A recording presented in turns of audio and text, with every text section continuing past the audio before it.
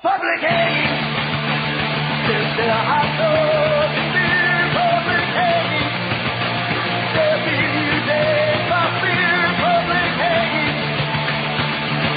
Holy hope, public hanging. Somebody get a rope and dog. Hey everybody, it's the Weekend Interview Show. I'm Scott Horton, your host. Welcome. It's the Republic Broadcasting Network. And I should have a really good show lined up for you.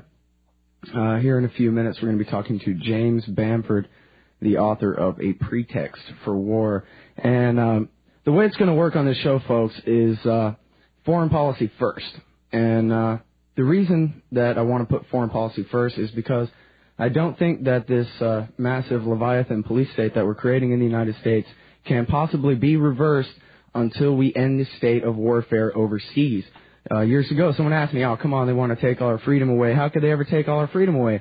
We'd never stand for it. We're Americans. And I said, well, all they have to do is give us a foreign enemy, and we will be willing to give up our liberty.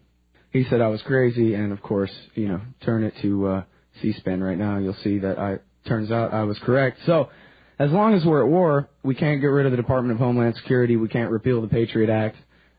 We can't repeal the pieces of the Patriot Act 2 that have already been passed. We're not really going to be able to get our country set back on the right path until we end our policy of perpetual war for perpetual peace. And so that's why I put foreign policy first on this show. And that's why I have as our guest today, James Bamford. Probably most of you are familiar with him. He's the former Washington investigative producer for World News Tonight with Peter Jennings. And he's the author of the books The Puzzle Palace and Body of Secrets about the National Security Agency. And his new book is called A Pretext for War. Welcome to the show, sir. Well, thanks very much. It's an honor to have you on. Well, I appreciate being here. Okay, well, we only have a couple of minutes before our first little break here. So I think we'll just start out with, the basic question I think that most media don't even try to really answer, but you pretty much come right out and answer this question in your book. The question is, why do they hate us, these terrorists that we're fighting? Well, if you read most of the things that have been written by the terrorists or said by Osama bin Laden or read his fatwas or whatever, the primary reason for the hatred, particularly in the Middle East, the most common denominator is the fact the U.S. presence in the Middle East and the fact that we've supported some of the worst dictators in the Middle East and backed Israel in their occupation of Palestine, backed it with billions of dollars as well as the helicopters, the ammunition, and the political support. Those are the principal reasons. They want the United States to basically get out of the Middle East, stop supporting the worst dictators of the Middle East, and to leave the Palestine issue with Israel to be negotiated as opposed to supported. I read something, I think just in the last week, where they were quoting Osama bin Laden as talking about all the terrible things America has done to us for the last 80 years. And I thought, 80 years? Hang on. And I started counting on my fingers, and I thought, oh, he's talking about the end of World War I. He's going back that far. Well, I think he's going back to the Balfour Declaration, which was the declaration that the British government signed in, I think it was 1918 or 1917, which basically made Palestine a homeland for the Jews. That was part of what the Balfour Declaration was, and the British supported that, and I think that's where a lot of the if they say back 80 years, I think that's where they're taking it. All right, our guest is James Bamford. It's the Weekend Interview Show. Stay tuned.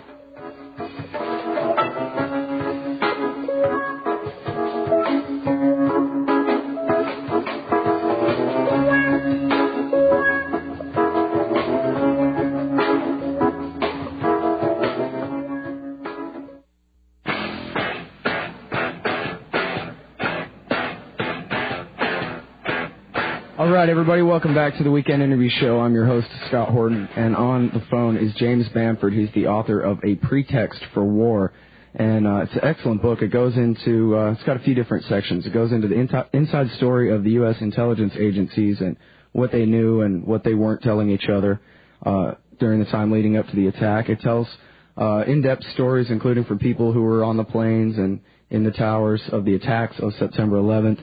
It has a pretty in-depth history of the Al-Qaeda network and the ties between the different terrorists. And also, the most important part, I think, is actually where the title comes from, about how a small group of intellectual neoconservatives took this country to war in Iraq. And hopefully, toward the end of the interview, we'll get to that part. I'd like to ask you, sir, about Ramzi Youssef and the first World Trade Center bombing in 1993.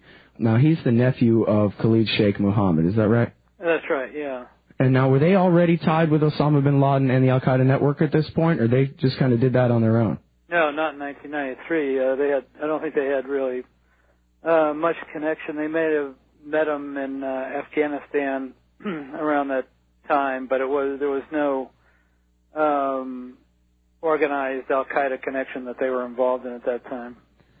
Well, the conventional wisdom is that these are religious fundamentalist extremist types who are out to get us, but Khalid Sheikh Mohammed and Ramzi Youssef, they don't really strike me as the fundamentalist, pious, pray 10 times a day kind of guys. Well, they weren't. They, matter of fact, after the bombing of the World Trade Center the first time, both of them went to the Philippines, where they began helping one of the Philippine terrorist organizations, and during that time, Khalid Sheikh Mohammed basically became a womanizer.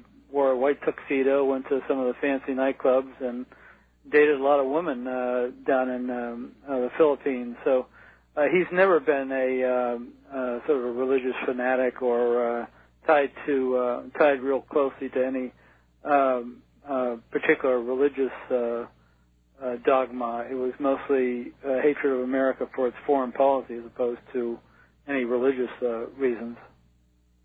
There's a story in your book. You talk about a massacre at the Quana refugee camp by Israel, a refugee camp in Lebanon, I believe. And I've never even heard of this story before, and yet in your book you say this is really pivotal to the formation of Al-Qaeda.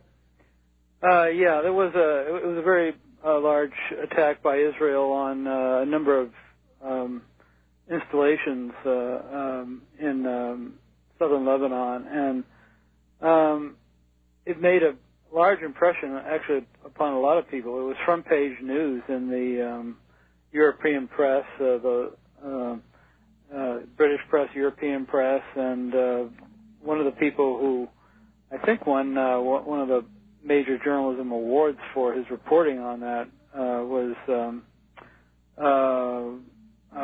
Fisk. I forgot his first name. Oh, Robert Fisk. Robert Fisk, at the Independent. who writes for the Independent, and he described the battle because he was there and described the massacre, and it was extremely bloody and very one-sided, and that angered enormous numbers of Muslims, Arabs in the Middle East because it was extremely heavily covered there. Israel shot a missile at an ambulance and a number of other things like that. So bin Laden, if you read his fatwas and his statements around that period of time and from then on, he frequently mentions Quana during those times. So it was a very inflaming incident in terms of his own development of his hatred for the United States and as well for other people throughout the Middle East. And what year was that? That was, I think it was in 1996. Okay, so this takes place after the Bojinka plot in the Philippines of Ramzi Youssef and Abdul Hakim Murad. That's right, yeah. They were really unconnected in terms of those two plots were unconnected. The connection was that bin Laden was living in the Sudan, then he wanted to go back to Saudi Arabia. Saudi Arabia denied him permission to come back, and the U.S. was putting pressure on the Sudan to get rid of bin Laden, and due to all the pressure, bin Laden decided to leave and go to Afghanistan, and it was around that time that actually he stopped, I think, in Qatar at the time on the way to Afghanistan. It was right around that time. I think it was April of '96 that it took place, and that was a major factor in bin Laden's thinking, and he mentioned it numerous times as one of the causes for his hatred of the United States support for Israel, and Israel's invasion at that time. Lieutenant Colonel Karen Katowski made a comment one time about how the Wahhabist, fundamentalist, extremist Sunnis in the Middle East, that they're sort of the neoconservatives of the Middle East. That is, nobody listens to them until all hell breaks loose. And once things are on fire and people are being blown apart, all of a sudden people are more willing to listen to what the Wahhabists have to say. Not unlike we're willing to listen to Paul Wolfowitz after some towers fall down in our country. Well, in the sense that they're both hold extremist views, I think that's true. I think they're sort of opposites in terms of their philosophy, but in a sense they're both fundamentalists and hold these views which are far from the mainstream. The problem is in the United States, these people who held these views, the neoconservatives, were put in a position of great power and great authority, and that's one of the reasons we're in the Iraq War right now. On page 210 in your book, you say, in the end, the only winner was Osama bin Laden. All along, his goal and that of his top leadership was to draw the United States deeper and deeper into the sinkhole of a war in the Middle East. Aman al-Zawahiri, bin Laden's close associate and confidant, argued that al-Qaeda should bring the war to the distant enemy in order to provoke the Americans to strike back and personally wage the battle against the Muslims. So, it's not that they're really trying to get us to leave the Middle East, it's that they're trying to suck us in? No, they want us out of the Middle East, but they believe that the United States has already declared war on them in the Middle East, and they've been doing it remotely from the United States with money and political support for leaders of Saudi Arabia and other places, as well as positioning U.S. military over there. And what obviously that they wanted, from if you read their comments, Zawahiri and bin Laden and so forth, was to have an actual war against them. They're a handful of people can't have a war against the United States, and what they were hoping for was to provoke a war between the United States and many of the people in the Middle East. And if you're attacking the United States and you blow up a few buildings, attack a ship or the embassies and so forth, you're not really affecting the United States as a whole. But if you provoke the United States into a war, such as in Vietnam, where the United States ended up basically losing that war and then leaving in disgrace, which is largely what happened. The United States basically just gave up after we lost 50,000 people over there. I think that's more, if you read the writings and the statements, it's more what they wanted than just simply blowing up a few things. They wanted to provoke a war in which the United States would ultimately be defeated as in Vietnam. And that's, if that was their goal, they're probably very happy about what the turnout has been so far. Well, Mike Schurer, the anonymous CIA agent, who I guess is not so anonymous, who wrote the book Imperial Hubris, he was quoted recently as saying that the Iraq invasion is a gift to al-Qaeda. Do you agree with that? Well, I agree mostly with what there's sort of 2 points he makes. I agree with his first point, which is very similar to the issues I've just been saying, which is that the reasons for the hatred and the probably the satisfaction that they have in generating the United States to get involved in this quagmire over there. I think I agree with what he says, which is similar to what I've been saying. I don't agree with his other point, which is pretty much that the solution is to kill as many of them as possible. I think there's other ways of doing this, short of that. But in terms of the reason that they hate us and the reason we're involved in this, I do agree with that.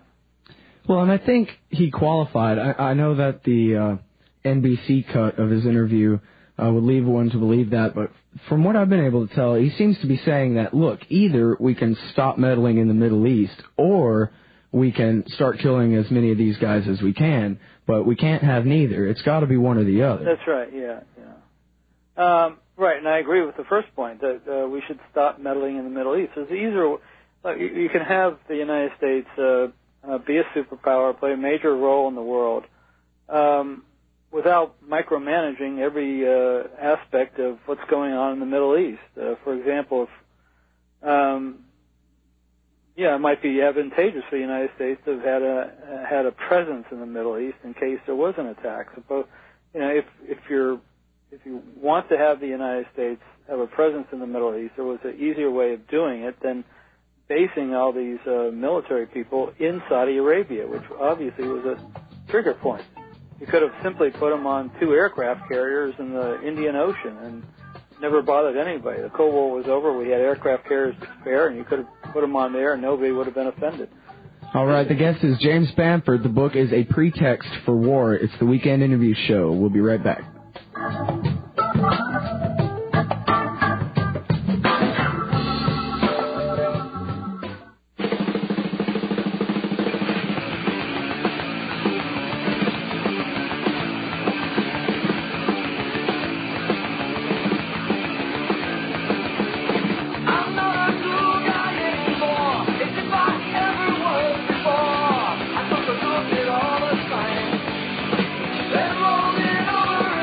All right, everybody, welcome back to the Weekend Interview Show. I'm Scott Horton, and our guest today is James Bamford. He's the author of The Puzzle Palace, Body of Secrets, and his latest, A Pretext for War.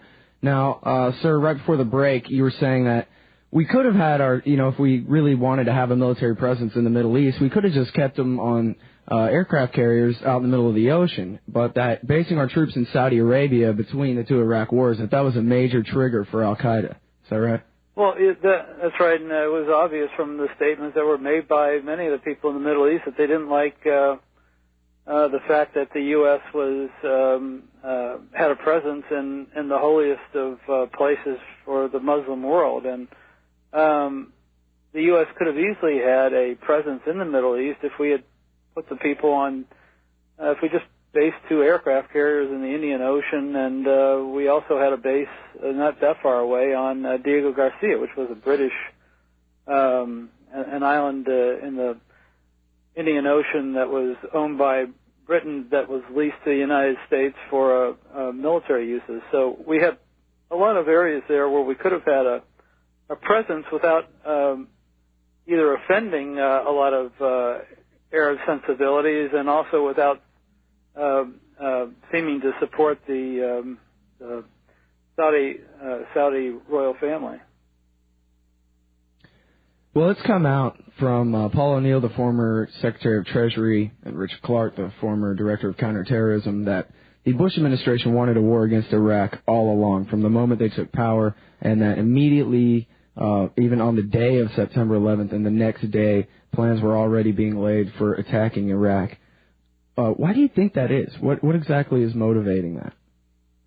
Well, there's 2 factors, I think. The first one is that the people who were the architects of the war, who basically were the people who occupied the senior positions at the Pentagon and in Vice President Cheney's office, had been planning for this war for years. At least since 1996, there was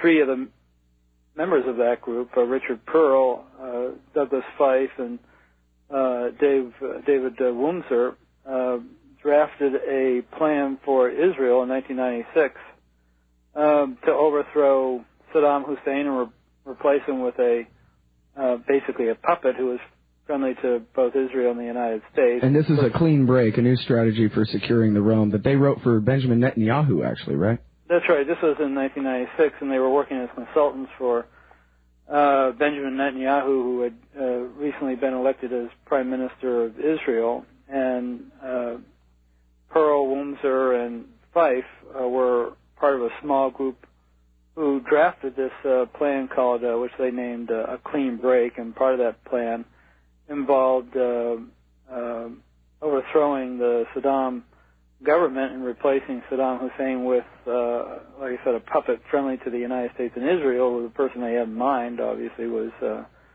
Ahmed Chalabi, who'd been a friend of theirs, a friend of the neocons for a very long time. And now turns out was working for Iran. If the allegations are true, he apparently was giving some very valuable secrets to the Iranian government, and this was if he was in the United States, he would have been arrested for espionage at that point. But so they came up with a plan, and Richard Pearl he did hand deliver the plan to Netanyahu. Netanyahu wisely put it in the bottom drawer and never looked at it again. They never acted upon the plan, but it was still active in the minds of Wurmser, Pearl, and Fife, and when they took office as senior officials in the Bush administration, they basically brought it to life. One of those people, David Wurmser, actually wrote a paper in January of 2001, which he advocated the United States and Israel jointly launching a Middle East war.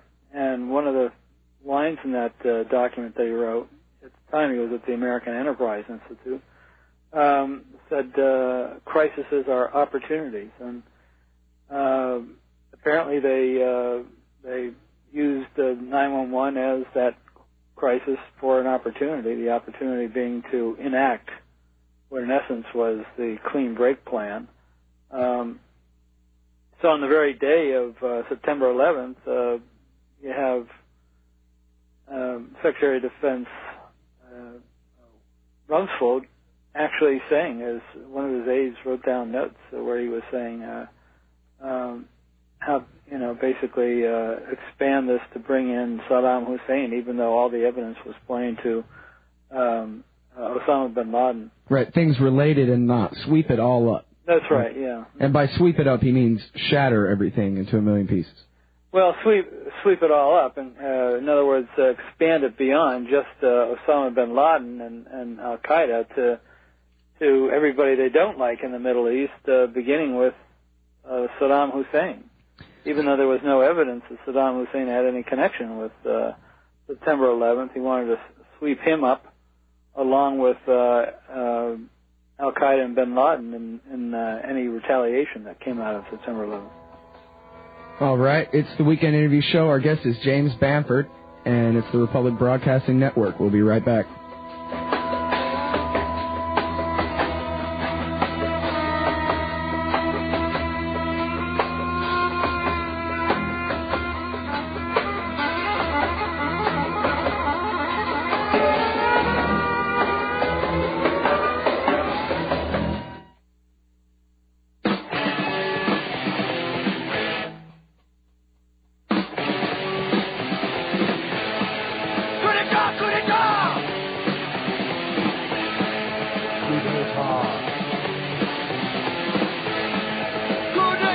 All right, everybody, welcome back to the Weekend Interview Show. I'm Scott Horton, and my guest today is author James Bamford.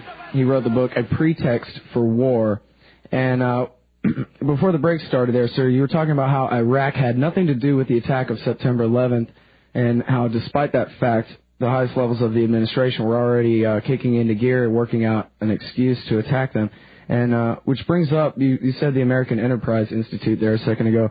I wonder, what do you think of the theories of Laurie Milroy and her book, Saddam Hussein's Unfinished War with the United States, and all the accusations about Ramzi Youssef and others associated being actually tied to the Saddam Hussein regime? Well, it's just basically crackpot journalism. Crazy right-wing conspiracy theories, and the problem is you have crazy right-wing neoconservatives in office, so they're going to believe all the crazy right-wing neoconservative conspiracy theories. And she's the author of a lot of those theories, and the people in the administration have sort of lashed upon a lot of those. It's funny because, a lot of right-wing conspiracy theories nowadays are about her and about the American Enterprise Institute. Well, from the other angle. Right, exactly, yeah. And I think back during the Reagan administration, Claire Sterling wrote a book that tried to show a Soviet connection to the assassination of the Pope and so forth, and that was lashed upon by a lot of the conservatives and neoconservatives back then. And I think that's the same way that's happening now. I think there was a big effort to try to show that there was a connection between Ramzi Yousef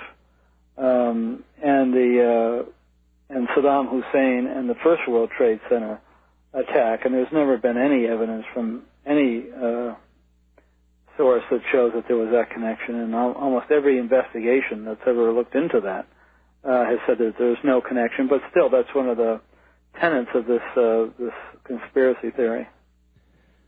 Another motive that you identify in your book is the alleged assassination attempt against George Bush Sr. and Laura Bush in Kuwait in 1993, and I believe you quote our chief executive as saying, "He tried to kill my daddy," as one of the reasons for the war against Iraq. Is that right?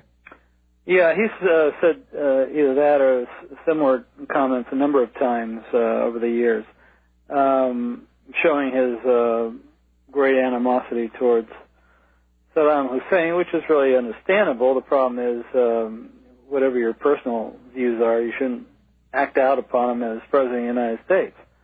Well, and that assassination attempt was all bunk anyway. That wasn't even true, was it? Yeah, but I didn't really get into that. Seymour Hersh has written a lot about that. For my purposes, it doesn't really make any difference. It's what George W. Bush believed, and he believed the information to be true, and that's what really counts. Whether it was true or not is almost beside the point. It's what George W. Bush believed. And what he believed was basically what was told to him by the Justice Department. And the Justice Department, in their report, indicated that it wasn't just his father that would have been killed.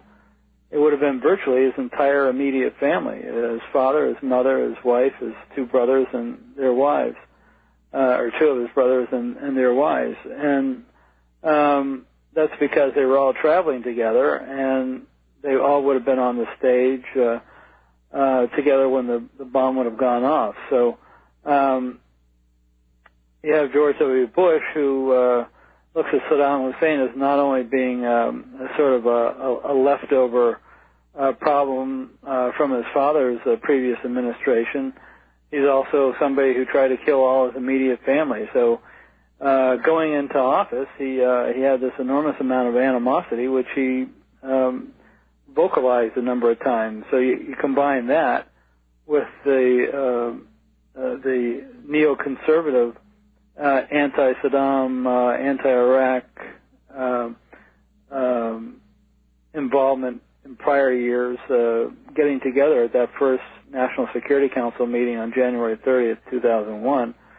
And what you end up having is the only two topics of conversation during that National Security Council meeting was, number one, going easier on Israel, becoming more friendly towards Ariel Sharon, and at the same time finding ways to go about attacking Iraq. Well, just for the record, I've actually interviewed Frederick Whitehurst, the former director of the FBI Crime Lab, and he said that they lied about the explosive. He determined what kind of explosive it was in that so-called assassination attempt, and they came out and said it was an entirely different kind of explosive, so they could pretend to match it from something from Iraq, or match it to something from Iraq. Just for the record, that was, right? Yeah, no, I touch on those some of those aspects in the book, but for the point of why we went to war with Iraq, it's what was in George W. Bush's mind, not what the reality was, which is often the case. Right. You also write in your book, I thought this was an interesting point, and I think it also illustrates the split between the mainline American foreign policy establishment and the neoconservatives. You write in your book about how many considered Saddam Hussein a stabilizing force in the region. He was not a threat that was about to, destroy all peace and security in the area. He was actually a stabilizing force. In fact, I think I remember 1997, Fareed Zakaria, who I think is on This Week with George Stephanopoulos nowadays. And he writes a column for Newsweek. Yeah, there you go. Fareed Zakaria said, in fact, I think it was in Newsweek, that if Saddam Hussein did not exist, we would have to invent him. He is the linchpin of our foreign policy in the Middle East.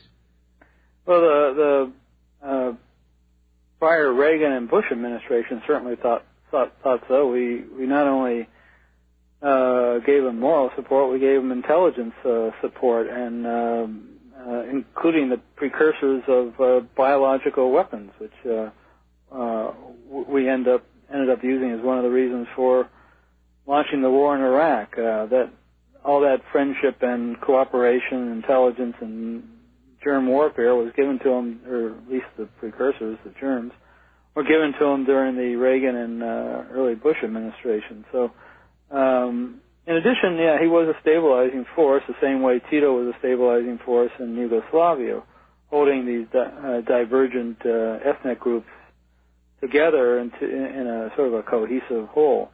And Saddam Hussein was holding the three groups, the Sunnis, the Shiites, and the Kurds together.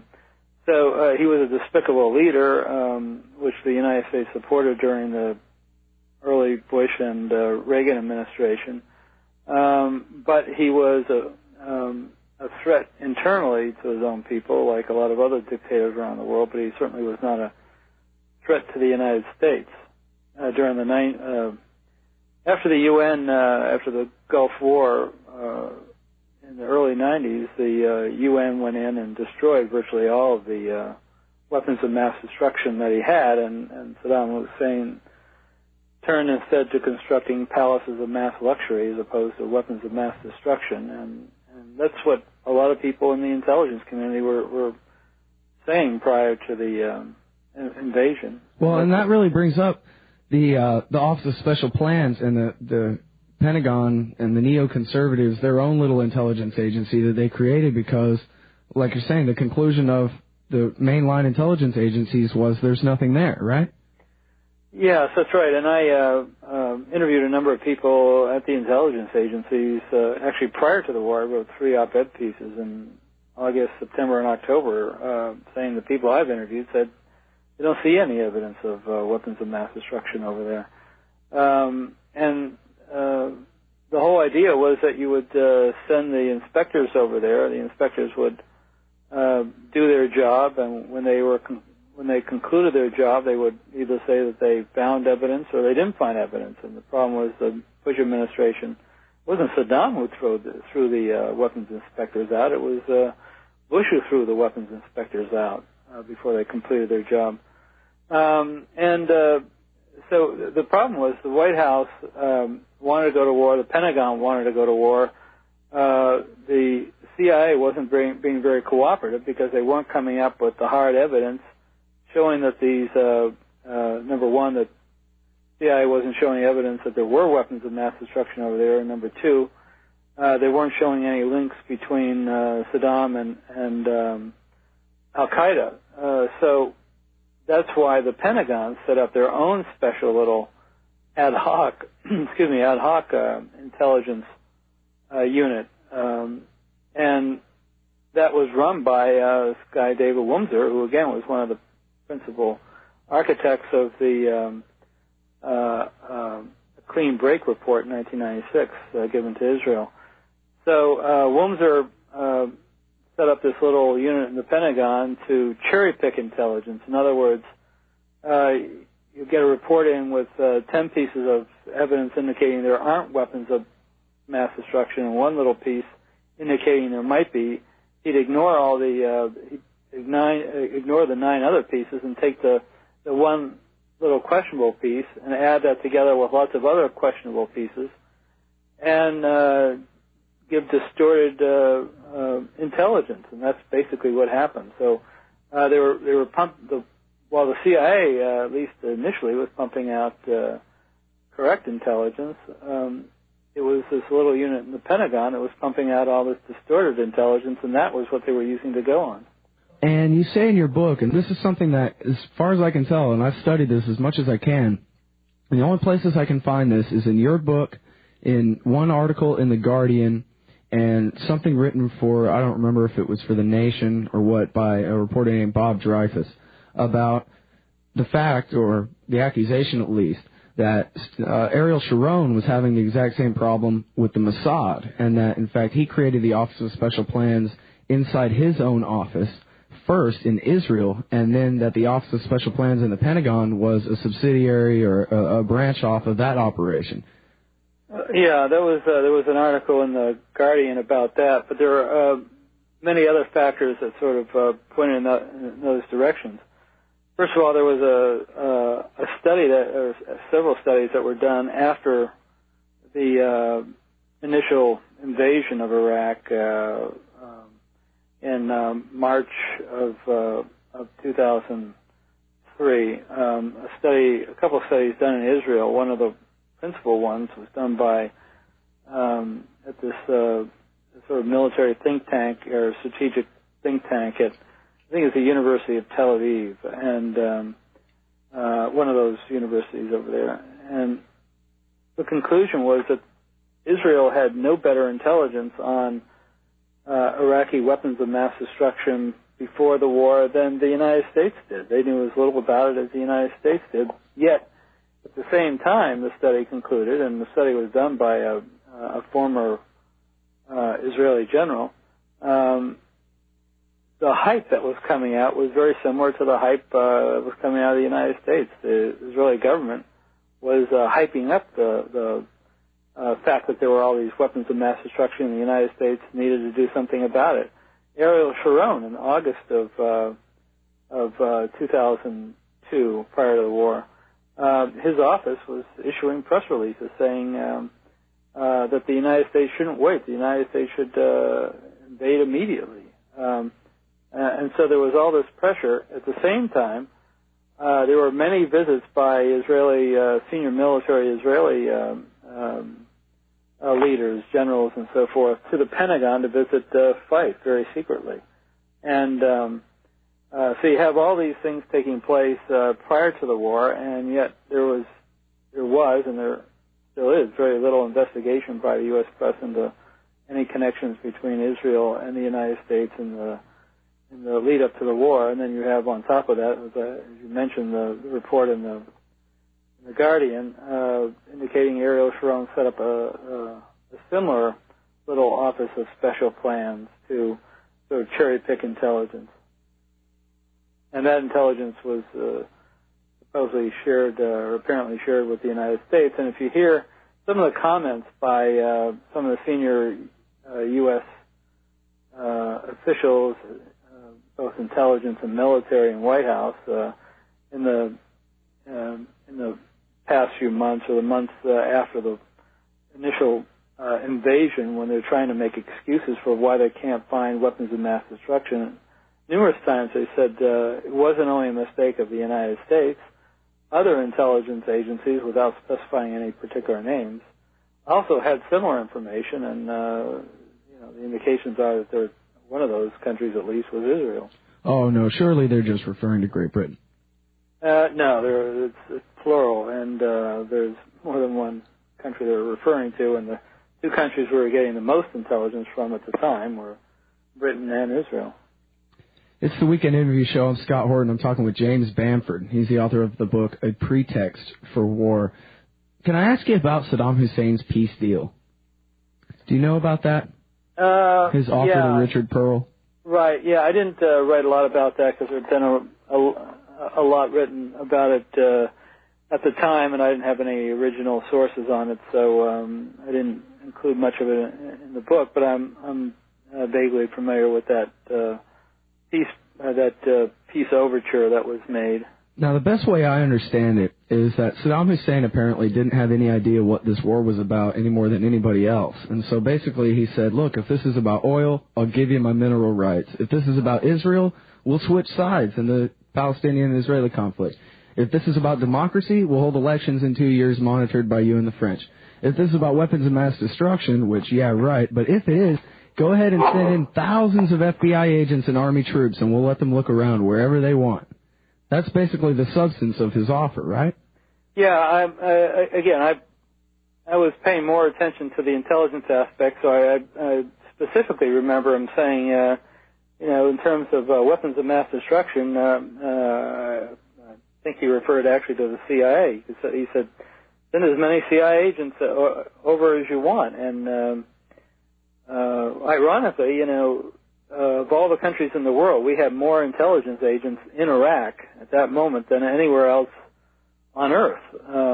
And they had full access to go everywhere they could go to look for whatever they wanted to look for. And the U.S. had a list of possible sites, and instead of having them go there and look at those sites, they pulled them out and we went to war.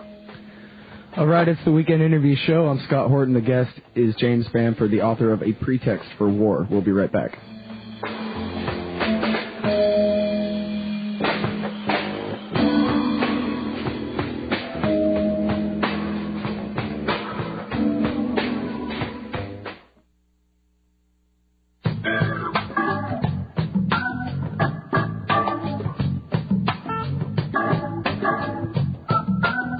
All right, everybody, it's the Weekend Interview Show. I'm your host, Scott Horton, and on the phone is James Bamford. He's the author of an excellent book called A Pretext for War.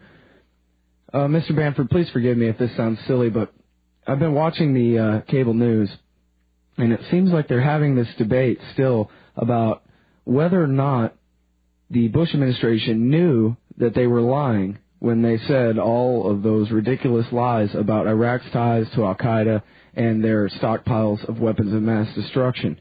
And, for example, they hear Bill O'Reilly tell it. Well, they thought what they were saying was true, but it was based on bad information, and they didn't know that. What's your opinion of that? Well, actually, the CIA was giving him the correct information for a long time, that there was no indication that there were weapons of mass destruction. A perfect example of that was when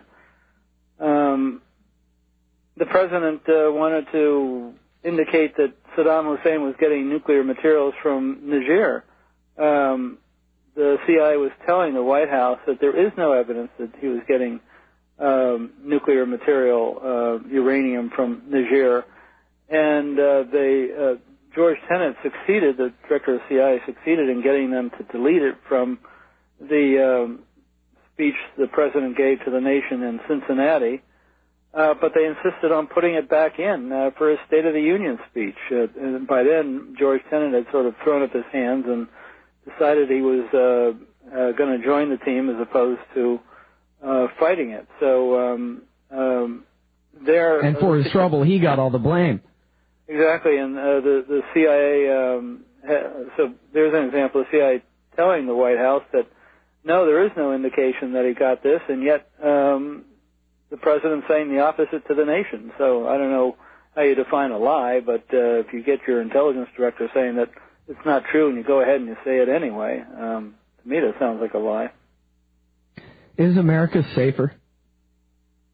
No, I think America's in far worse shape now than it's ever been before in terms of the way it's looked upon by the rest of the world and the way it's vulnerable to terrorists. Now, you're not just some partisan Democrat, are you? No, my writings, all the writings I've ever done, have all been nonpartisan. I've written 3 books on the intelligence community, and none of them have had a political slant at all. I don't take part in any political parties. I don't support any particular group. I've never had anything to do with politics. So, no, my views are my views, but they're based on the way I view intelligence, not the way I view politics. Well, so if whoever becomes president, whichever of the two wins, And if they decide to make you the chief of counterterrorism, how would you recommend to them that the war on terrorism actually be fought as opposed to the way it's being fought now? Well, first of all, I would say that, number one, you've got to start changing the U.S. Foreign policy in the Middle East and make it a rational policy based on, the way it would be acceptable around the world rather than just acceptable to certain political interest groups. And that's number one. And number two, I think I'd have a far more rational policy to defending the United States rather than squandering billions of dollars on building higher fences and increasing the hatred of the United States around the world. All right, everybody. James Bamford. He's the author of The Puzzle Palace, Body of Secrets, and his latest, A Pretext for War. Thank you so much for coming on the show today, Mr. Bamford. Well, my pleasure. Thanks for having me. It's the Weekend Interview Show. We'll be right back.